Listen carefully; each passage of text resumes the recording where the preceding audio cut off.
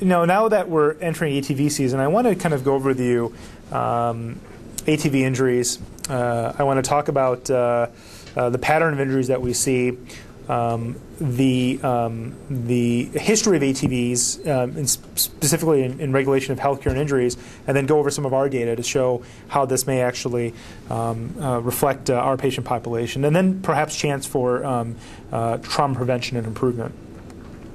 So ATVs, or all-terrain vehicles, have been increasing in popularity over the last several years. The Consumer Product Safety Commission, these are the folks that regulate the amount of lead in your lunchbox, the people that regulate the fact that your juicer won't slice your hand off. These are the people that also look at ATV injuries. And they estimated that ATV numbers have more than doubled from 1998 to 2004. And I'll show you some data that kind of shows that. These are kind of the modern ATV looks. And what you're seeing kind of in the top left over there is the real fast ATV. This is what most of our folks are riding in the desert. Okay, they're made by Suzuki, Honda, Yamaha, Polaris. The one below is called the sand rail. It's kind of like a modified dune buggy, and you'll see a lot of these floating out in the desert as well. And the one on the right is more of the farm duty hunting type variety. It's a heavier ATV vehicle, has a little bit more horsepower, more torque. We don't see these as much out here. They're mostly out in the deep south and back east, where I trained in western Pennsylvania. This is, kind of par for the course out there. It's pretty common. So ATV sales have amassed nearly $3 billion in 2006. And California, because of its sheer mass and the number of people, leads the country in ATVs, and we have over 82,000 sales of ATVs in 2005, with over 813 total sales in the U.S., which is up significantly from 211,000 at the turn of the year 2000. And if you see here, these are looking at injuries per se. California leads all states in injuries, and this is again because we're just so massive, right? We have so many people. Is that frequency per year? Or? I'm sorry, no, I don't know. I can't remember exactly. But if you look at cumulative frequency overall, that leads. If you look at cumulative frequency on the left, that's actually injury. And then cumulative frequency is when take it per capita, which of course is going to be lower because our population is so large. Consumer report data, is consumer complaint reports, or did they do something else? This is the Consumer Product Safety Commission, right? So this is looking at all injuries admitted through the emergency room in the hospitals. They have a searchable database, but I think it's mostly based on complaints, not on any. Yeah, no, this is actual injuries. And if this is the Motorcycle Industry Council, in 2009, this was just released actually, it just came out just a few weeks ago. And you can see that total ATV sales, OHM stands for off-highway motorcycles. So we see a lot of these folks as well in our trauma bay. They're also playing out in the desert as well with ATVs. And you can see that we really saw this real uptick after 1998, and I'll show you why that might be the reason why, and really just kind of continue to go up. And I think it was kind of the downtrend of the economy at the end of 2006 and 2007 that really caused these sales to fall off. We don't have quite data yet for 2008 and 2009, but it'll be interesting. I'm sure they're going to be less. OHM is off-highway motorcycle? Yeah. So this is, of course, California. The red is Imperial Valley, or Imperial County, I should say. And if you look at it a little bit more carefully, this is where Glamis is, and this is where most of our ATVers are enjoying themselves in the Imperial County. El Centro's kind of over here somewhere. You can kind of see some of the farmlands of El Centro right here, but El Centro Regional Hospital is right here. Brawley is kind of over here, and this is Glamis. And it's actually a pretty beautiful part of the country. I've flown over it several times. Jay's flown over it actually at lower altitude, and it's this beautiful kind of Sahara type of sand, very, very fine sand. No, they shot that in Tunis. And well, then you can see why, because here you can see this kind of nice dune type of a layer. Very pretty, and I would imagine that I would like to camp there. Well, these folks do their own way of camping, and this is a gentleman who is flying off of one of the dunes in Glamis. And what you're seeing here is a good example of how these injuries occur. And it's interesting when you note that there is some helmet use in this, and I want you to pay attention. This is actually, I picked this up off of glamusgodunes.com, and there's a bunch of blogs there. This was actually Thanksgiving of 2008, and I have some recent pictures here. And you can see that there is no protective equipment that this gentleman is wearing, save for the helmet, and same for this child.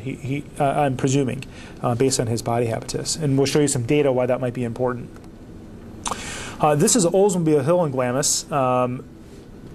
This hill right here is kind of a rite of passage for these folks to zoom up this hill in their ATVs, and this is basically an extended city.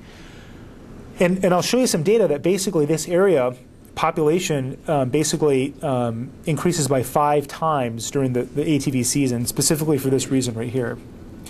And a nighttime shot, it doesn't the sun doesn't set for their thrills, and it really is an experience in many ways. And now, I suspect that one day we will get a code orange. There will be some major tragedy, some large explosion, and all these folks out here, not all these folks, but a good portion of these folks out here will be injured. This will come. I guarantee it. I just hope I'm long retired at that point, because this will be a real true challenge in several hours of waking up caring for these folks. And this is beyond the Oldsmobile Hill. This is called the drag. And traditionally what they do on the Friday after Thanksgiving, and this is, by the way, all on the blog sites, you can look it up, they have one side here, there's this drag, as you can see right here, and then there's another side of people, and they're basically doing all sorts of tricks on the ATVs going through the drag. It's fascinating. There is a cultural element to this. And it's something that I think, and I'll show you some data on that too, that I think is important as we relate to this to our patient population. Of course, accidents are plenty. This is a truck that has rolled over, obviously the ATV. So it's kind of like the Civil War out there. I mean, here's the Confederate flag right here. Here's the Union flag over here. It's really quite interesting. I mean, there is this element to that. And of course, as I mentioned, there's a cultural element to this, and it's ingrained in the culture of many folks that live in this area. If the A-arms ain't bending, you're just pretending. Shut up and ride. And the A-arms of the arms of the ATV got Glamis sand. And this is a little worrisome, not so much for the philosophy, the family that plays together stays together. It's the fact that in many families, this is in fact a family event, which I think plays a role in preventive trauma care, especially with the pediatric population. And I'll show you some interesting and unfortunate data on that regard. To go a little bit more on the epidemiology of folks that ride ATVs and highway motorcycles, this is again from the Motorcycle Industry Council. It really spans all socioeconomic groups. We do have people that are quote-unquote professionals at the managerial level. If you look at those that are riding ATVs and off-highway motorcycles, blue-collar folks, mechanics, retired, and look at students. Almost 18% of the ATV population and a fairly large percentage of the OHM population as well, given the fact that these are students. So it really spans all demographic groups, including educational groups. I mean, here we have college graduates in 2008, 23%, some college 35%, high school or less, a little bit more. But that basically reflects the majority trauma population, the hospital population at large. So this really is not specific to a specific type of socioeconomic strata. And by the way, in our numbers, the majority of these patients are actually insured. So these folks have the resources to buy ATVs and to spend the time in the desert. So ATVs were first introduced by Honda in 1971, and it was originally used as an aid for industry, farming, and government use. As riders for recreation began to increase, ATV trauma was significantly rising, especially in the 3-wheel models. Now, let me give full disclosure. When I was 9 years old, a friend of mine had a 3-wheeler ATV in the backwaters of Michigan, and I would visit him occasionally. And this would have been me, sans the helmet. And they really are a lot of fun. I mean, I can understand this. This specific 3-wheeler is quite dangerous. It has an inherent high center of gravity. It was prone to rollovers, and the risk of injury was almost 5%. And this was well documented in the early 90s and late 80s. Specifically to such an extent that actually in the mid to late 80s, this specific ATV had a lot of attention from consumer groups, pediatricians, and injury advocates. And it led to what was called the 1988 this is through the Computer Product Safety Commission. It was called the 10-year consent decree, and it was actually enforced by the Department of Justice. And these are the main elements of the consent decree that was instituted in 1988. Ceasing the production of all three-wheelers, which, by the way, you just don't see them anymore. Ban selling quote-unquote large ATVs to children less than 16 years old, and that's defined as a specific weight, and I'll go over some of that. Safety training for all buyers. Safety warnings clearly visible on all ATVs. Policing dealers for compliance. And a very aggressive public awareness campaign. And perhaps some of you that can recall that period of time do remember this. I mean, I do remember that because the ATV was taken away from us as children. We were upset. And I remember the hoopla surrounding it. Now, to what extent did they actually have on decreasing injury? Let's just, before we do that, let's look at this. Remember, this is a 10-year consent decree. So in 1998, it expired. So now what? So at this point, the ATV consent decree expired. The manufacturers then entered what was called the Voluntary ATV Action Plan. And this was voluntary. There was no teeth to this law. It was similar to the consent decree in terms of its wordings, but it was not enforceable by the Justice Department, not enforceable by the CPSC, and the policy compliance was enforced by select members from the ATV industry itself. So you can imagine that there was probably very little in terms of actual true enforcement of this actual consent decree.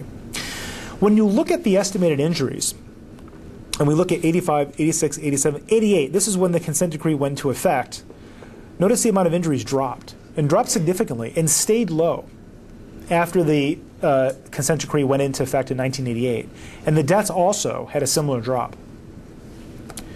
If you look at kind of the last 15 years of data by Helmkamp out of West Virginia, who does a lot of work in ATV injuries in the pediatric population, again, you can see that in 1988, right when the consent decree came into effect, and again, this is where a lot of the public advocacy groups came in, ATV injuries really subsided quite impressively.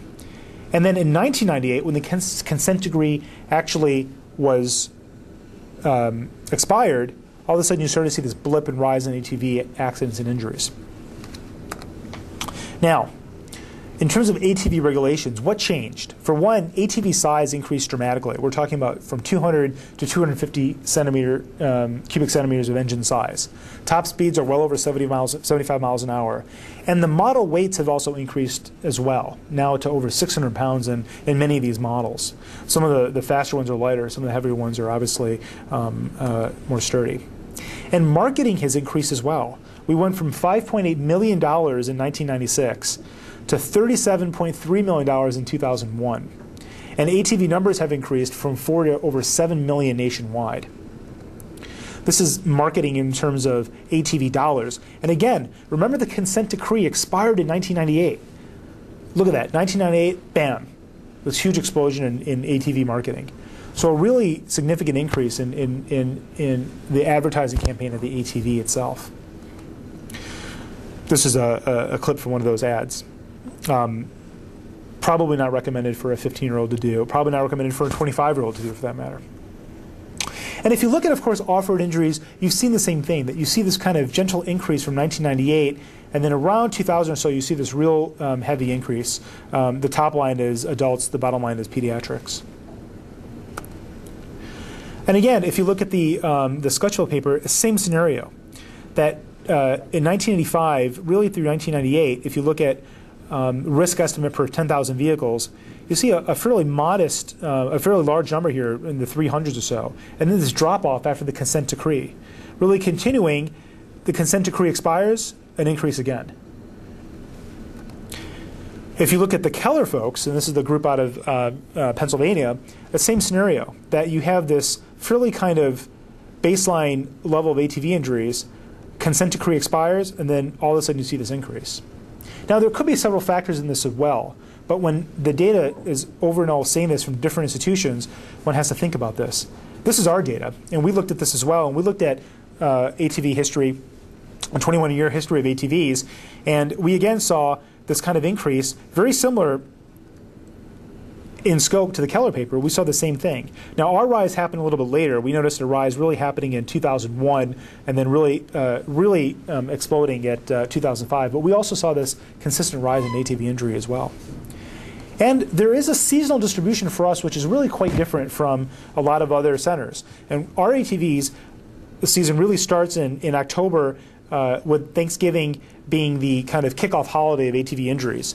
And that continues to increase, really peaking at President's Day weekend in February, which I think I requested actually to be off, which would hopefully be nice, and then which doesn't surprise me, and again starting to ebb as the desert begins to get hot.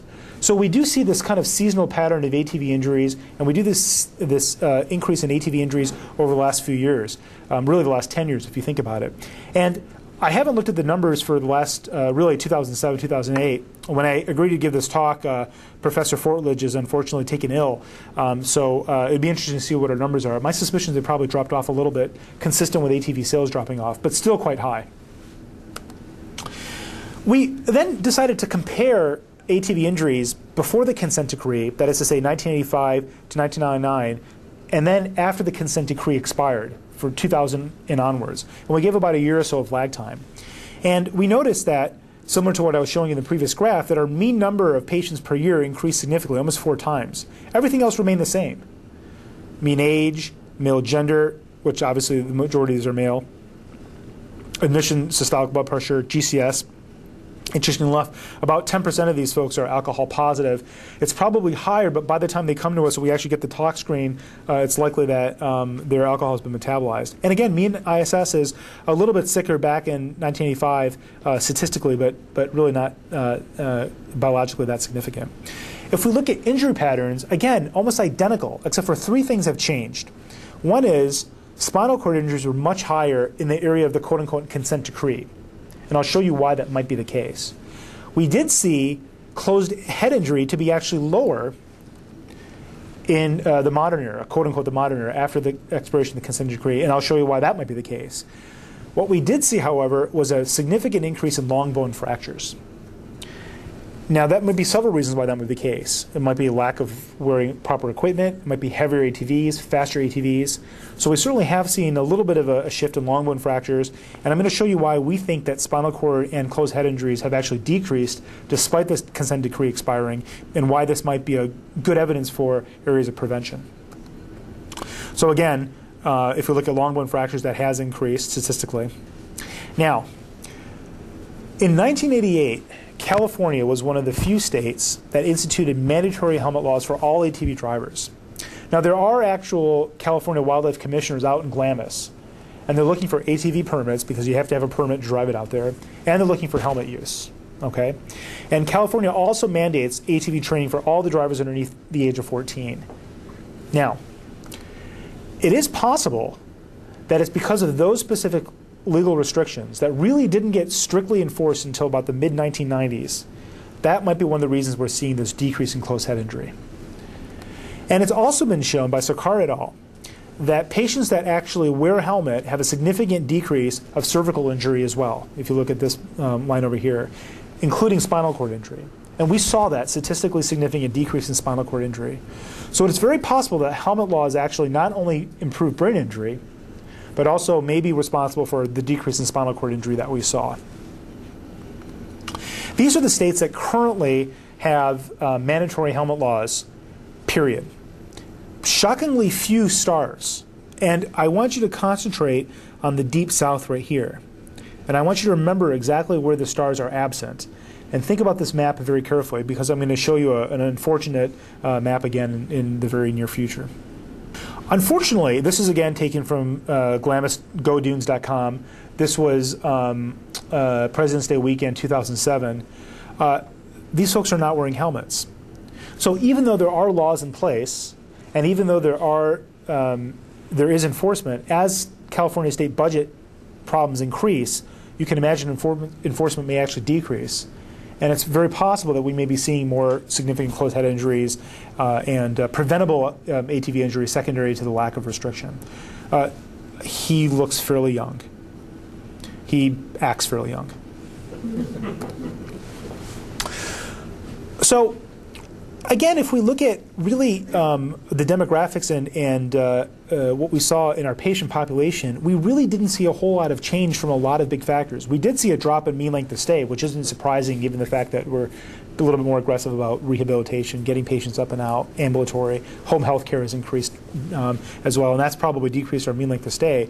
But really, when you look at patients that have been discharged to home, transferred to another hospital, transferred to rehab, death, luckily very few, we really haven't seen a whole shift. So the population is basically, I would argue, very similar, but elements of ATVs have changed, elements of laws have changed, and that may have affected certain injury patterns that we've seen. The Scotchfield group analyzed that they feel the annual cost of ATV injuries in the nation is approximately $6.5 billion. In 2006 alone, our hospital charges for ATV patients was $4.5 million. So a significant amount of money is actually being charged to these patients that are injured in ATVs. When you think about healthcare costs and you think about risky behavior that adds to this, it's something that may play in the equation in the future. So in 2008, California ATV sales were about 10% lower. Again, that is likely reflective of the economy. So what are consumers doing? They're shifting to kid quads. They're cheaper, they're smaller, and they're faster ATVs. And the specific ATV news dealership specifically mentioned that and wants to market exactly these kid quad type of vehicles. And this is kind of what they look like. This is adult quad, bad idea, bad idea, bad idea. This is kid quad, bad idea, no helmet, bad idea, no helmet, bad idea. Preventable, folks, and this is not, it's cute that little Jody and John are on the ATV. This is not cute. And I don't think I need to say a whole lot more about this slide. If you remember that slide that I showed you before about the map, look at all these children ATV deaths in the Deep South. These are preventable injuries. These are things that certainly can actually be prevented with better education, better regulation, and tighter enforcement. Unfortunately, children are still dying. And those of us involved in trauma that have taken care of children dying in front of our eyes really don't want to see these things replicated. But there's hope. If you look at cigarettes, this is from the 1940s, physicians say Luckies are less irritating because it's toasted. And this gentleman says, smoke a fresh cigarette. And this is a steward lighting a cigarette of a patient, or excuse me, will be a patient probably in the future, of a lady flying in a commercial aircraft. So attitudes have certainly shifted in terms of healthcare and in terms of healthcare prevention. I'm hoping that ATV injury healthcare prevention will also shift. I wrote a letter to the editor in March of 2009 to the San Diego Union Tribune. There was an editorial by Michael Stetz saying that restricting ATVs doesn't make any sense. It's a family affair, and I wrote an editorial saying, well, that's not true. It's a really dangerous affair, and it's something that really should be regulated. So I think there's hope. The desert's a beautiful place. I think ATVs are here to stay, but I think if we're able to have tighter regulation, as we have with the consent decree, and we've shown that works, injuries decrease, then I'm hoping that we can actually decrease ATV injuries and hopefully prevent these horrific accidents that we all see. And we'll see a couple, unfortunately, come through our trauma bay that we'll shake our heads and know that this is clearly preventable. Thank you very much. Thank you.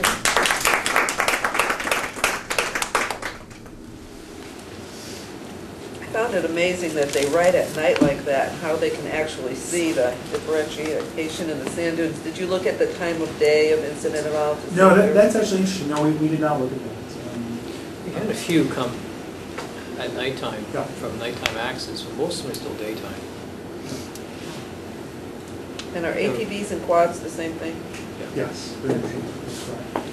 And the picture that I showed you before, showing the different types of ATVs, I mean, they're really kind of melding. I mean, we're seeing, fancy souped-up golf carts that are called rhinos. I didn't put a picture of that in there. That are being taken to the dunes in the deserts. These sand rails are modified dune buggies that are a little bit smaller than the traditional dune buggies, and of course the traditional ATV itself.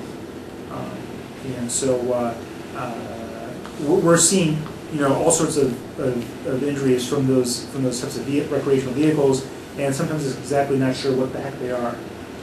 Transferring physician doesn't really know. Sometimes the patients themselves don't really know. Let's say it's an ATV, and then they'll talk to the family and say, "Oh, it was a rhino. I had a roof on it." Nevertheless, the injury patterns are pretty similar. There's a class action lawsuit against some of these different models, particularly the Rhino is actually, there's some attorneys advertising for Recently. candidates for that, trying to sue the Yamaha company about those. The sandrails are generally custom built. They're hand, and I sent around a video a few months ago of I think it was maybe an 8-year-old. Yeah, I saw that. In a 200 horsepower sandrail, which was really crazy. Yeah, I mean, in some ways, those patients should almost be arrested for child abuse or at least neglect. The sandrail has the advantage in that if the person inside is restrained, if they have an accident, there is some protection. But we've had some sandrail accidents where people who weren't restrained or came out of restraints, and of course, a small child with the belts won't fit. Or we've had them with crushed arms and hands because their hands went outside the cage and they rolled over on their hands. We've seen that too. So. In your own personal experience, do you see a difference in types of injuries due to ATV accidents versus like highway motorcycle accidents? Yeah, I think yes. The answer is yes. The real difference, I think, is speed and impact. One of the blessings of at least being out in the desert is that, for the most part, it's sand. So there's a little bit of blunting of the actual force when you hit the ground. Whereas in motorcycles, it's generally freeway speed, and you're either hitting against another car or you're hitting concrete. And so the ISS of those injuries, in terms of motorcycle highway injuries, are generally a great deal higher than we see with ATV injuries. Our ISS is only 15, 14, mean ISS, which is moderate trauma, as opposed to some of the freeway motorcycle accidents where ISS is greater than 20, which is showing severe trauma. I had something really bad though when some of the fatalities involved ATV versus ATV or motorcycle versus car, off-road vehicle, and so they get collisions out there quite nasty sometimes. Are most of them collisions, or are they like just personal, you're flipping your vehicle? Yeah, the vast majority of them are falls off the actual ATV. So that person that I showed you jumping off the dune, that's our patient. And that's the majority that we see. Rollover ATVs, falling off the ATV. And we are seeing a fair amount of collisions here and there as well, but the vast majority of them are falls off the ATV. Yeah, there are all sorts of injuries. That picture that you showed, the guy jumping over the dune, then there is another guy doing the same thing on the other side and they crash right in the middle, or they roll, or when they land they break their spine. And you see all sorts of stupidity. For you guys starting on the trauma service today, we don't treat something that happens randomly. This is a disease, okay? Trauma is a disease like any other disease you treat. Unfortunately, this is a disease that's linked to the gene of stupidity because it's 100% preventable. And that's why it's a disease, because we know what it is, we know what the causes are, we know how to prevent it. So we know more about this than we know about cardiovascular disease or cancer. The problem is that you see the degree of stupidity varies. Invariably, 50% of these people are intoxicated. They are under the influence of alcohol or drugs. The other day, was about 3 weeks ago, we had a guy on the trauma service, 82-year-old guy, ATV crash. I mean, what are you doing riding your ATV when you're 82? I'm all for liberty, and you should have your life. If you're in good shape, you should be out there doing whatever you want. But the reality is, you don't need to expose yourself to that degree of danger. I tell people, go to the beach and read a book. It's as fun as riding your ATV, maybe, or maybe not. But the reality in our trauma clinic is that if you try to do some prevention or talk about prevention with these people, if they are not severely injured, which means if they are not paralyzed for life, they go back. I talked to a lot of people that had spinal fractures, particularly lumbar spinal fractures. Nobody gets paralyzed because of lumbar spinal fractures. And they have those horrible compression fractures. They get a big operation. They have, you know, metal in their spine. They come back to clinic. If they're walking, and you walk in and say, no more ATVs, right? And they say, come on, doc, this is the funnest thing I do in my life. You know, this is how I bond with my family. This is what we do together every weekend from October to April. We travel out there and we have fun. I'm going back. There is no question about it. And some people say, well, I could be dead just by crossing the street and being hit by a car here. That's the comparison they make. So, you know, there is very little you can do because the pressure of the industry is huge. And you just can't fight with them. So you need to work with them. I think that the best prevention to this is work with them, not against them. When we tried to do something several years ago, when Vishal was interested in this, and we found out that some of the politicians in South Bay, they didn't want to talk to us about it because they are ATV riders.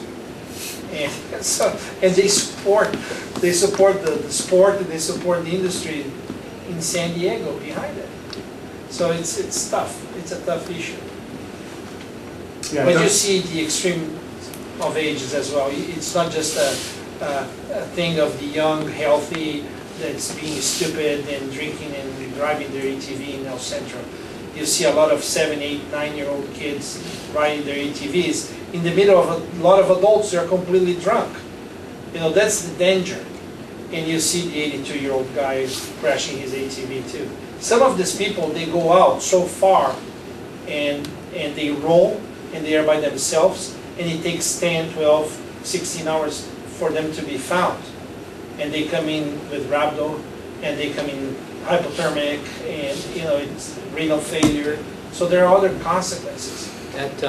That area out there, people don't realize how large it is. It's really, really large. It's huge. It's, you know, it's like Long Island size. It's, you know, it's quite big. It's fun to drive out there on one weekend if you guys have time because, first of all, this is a beautiful drive. It's 2 hours from here. You take 8 and go straight, and you will see when you pass Ocotillo, you start seeing the dunes. And it's a beautiful drive, driving over the mountains. The scenery is awesome. But when you get there and you see what these people do, it's unbelievable. Unbelievable. My next door neighbors, they had 4 ATVs, mom, dad, and 2 kids. The youngest kid was 7 and he had his own ATV. Until the day that the ATV of the daughter, who was 10, she rolled, the ATV flipped over her, and they knocked at my door on a Sunday night and she was completely bruised up and I said, what are you doing here? You should be at Children's Hospital. And it's incredible. Then they decided to sell the ATV. Families have 3, 4, 5 ATVs. And if you drive on Friday afternoon on 8, when you leave UCSD and you take 8 East, you're going to see a lot of pickup trucks carrying their ATVs in the back, 3, 4 ATVs. It's actually a pain to drive over there because there's this long line of trucks with ATVs. I can give you an aerial survey any weekend you want. You can see the madness from. Jake can take us on a ride on this call. Yeah, it's like you're watching a bunch of lunatic ants going in circles. Yeah. What in particular do you, because you were saying like working with your patients instead of going against them, what in particular were you thinking about when you were talking to Bureau County and suggesting on how to prevent? No, I think we need to work, not with the patients, but we need to work with the ATV clubs, and we need to work with the industry. And just bring to their attention the issue of injury prevention, etc., in a way that's not confrontational. If you go out there and say, you know, we gotta create laws that will prevent the industry from selling ATV to minors, it's not gonna go anywhere. But if you work with them and you try to emphasize the importance of injury prevention and protective equipment and not riding after you drink and other things, then you may go somewhere. You're not gonna eradicate the problem, but you may decrease the incidence of severe injury. Is it considered a DUI if you crash one of these things, intoxicated? Like It is, but it's impossible to enforce. I don't know, because when you are off-road, there are no rules. Well, they are enforced by the California Gaming Commission. I mean, you have to have permits to drive on it, and it is, but you can't enforce it. You don't have to have a driver's license to operate these things, so Right. the worst they can do is Well, I mean, take like away. you get a DUI if you ride a bicycle. If you're Yeah, they intoxicated. take away your sticker, basically. There's not a whole lot they can do, and, unlike, CHP that can, measure blood when you're during the trauma day, they don't have the resources to have a nurse to measure blood, so you can't enforce their, The small hospitals in Imperial County, they get slammed every weekend with ATV crashes. And this is so bad that they have at all times an ambulance in the entrance of the recreational area because they are constantly busy taking people to the hospital. Sometimes a helicopter, too. Yeah. Sometimes the guys will sit up there. They told me that they set up tents outside their ER because they get so many people, they don't have to come to the ER, they just come to the tent. And it's like a line, they just kind of come through, and the serious ones get sent here. The non-serious, for every one that we get, they get like another 20 that they Oh, don't yeah. want to send to us. They see So, gashes, just look at ankle this- fractures, and muffler burns, and all kinds of let's just look at, because I think this is the best picture I think that we have here, just kind of typify the scenario. This is really what you're seeing here, and this is basically. I mean, how can you enforce anything? It's 100,000 people up there sometimes. I mean, all of I mean, look at that. This one I like. You see the young kid there watching, all of a sudden this ATV loses control and Damn. slams on 5 people there. Well, here's the thing that it's also very. That's- It's kind of like a gang element to it. I mean, it's really kind of interesting. It's really. I know, I like the flags. Oh yeah, let's look at that. So this is. well, yeah, and a lot This of, is. lot of Aryan crosses. too. There's the Confederacy. There's the German cross. That's basically a permutation of that. And if you see the guy, Bernardi, not it has nothing to do with the have you Reich. seen the ads? Have you seen the US. ads from the guys who sell these things in town? Yeah. There's one guy, he says, the reason to ride is because you're a rebel, you can ride a motorcycle and stick it to the man. He basically says that right on TV. Yeah. So they're not really interested in a lot of authority, Yeah. regulation, and control. And then this to me is just incredible. I mean, look at this thing. It's how can you enforce that? It's just impossible. Every year the helmet law is challenged in California by the industry that sells ATVs and particularly motorcycles. And the guy that goes to Sacramento every year to challenge the law has a tattoo in his forehead that says freedom. And he says, you are interfering with my freedom if you make me wear a helmet. And he goes before the legislature in Sacramento every year. So trauma surgeons go there and testify against or in support of the helmet law, etc. And we haven't been very lucky in California that they haven't dropped the law. But in other states that they abolished the helmet law, the incidence of severe closed head injury and head injury related death increased dramatically. Montana is a classic example. No. Do you have anything else? No? All right. Good conference. Thank you. Good talk. Thank you.